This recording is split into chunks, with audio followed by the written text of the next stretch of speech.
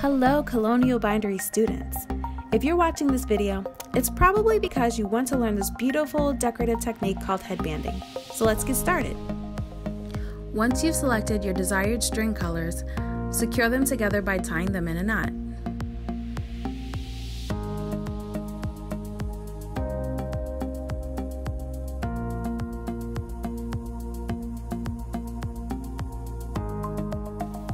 Trim the excess thread.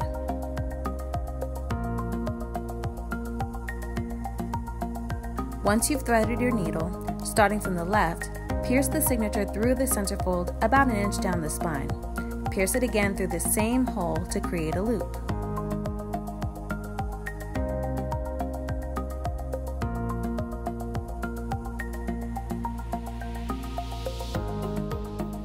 Insert your cord through your loop and pull. Make sure you've prepped it already by coating it with the PVA glue and have allowed it to dry. Pull the first thread over the cord, hold it in place, and with the second thread, cross it over the first and loop it over the cord 2 times.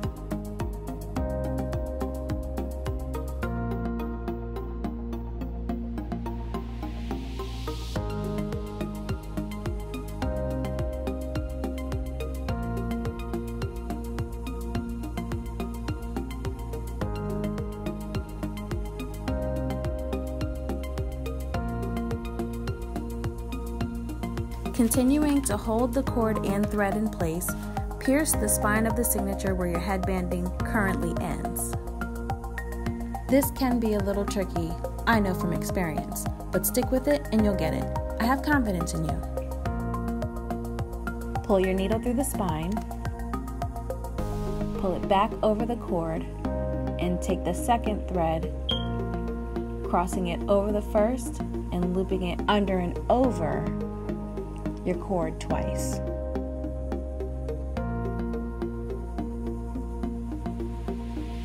Cross your needle thread over the second thread and pierce it through the spine of the next signature and repeat.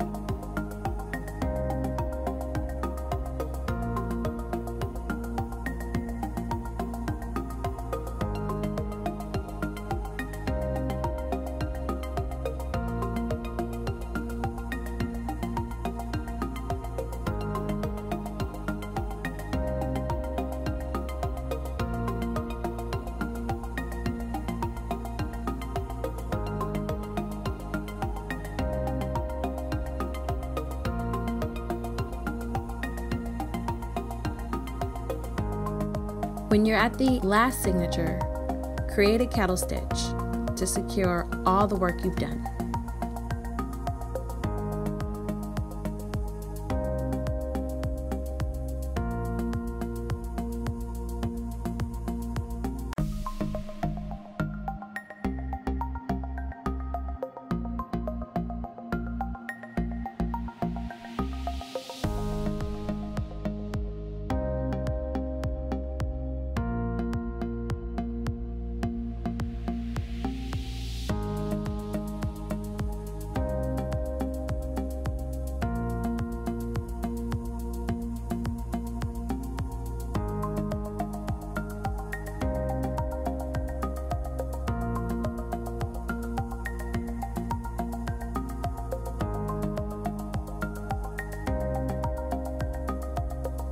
And voila, you're on your way to your newly hand-bound, headbanded book.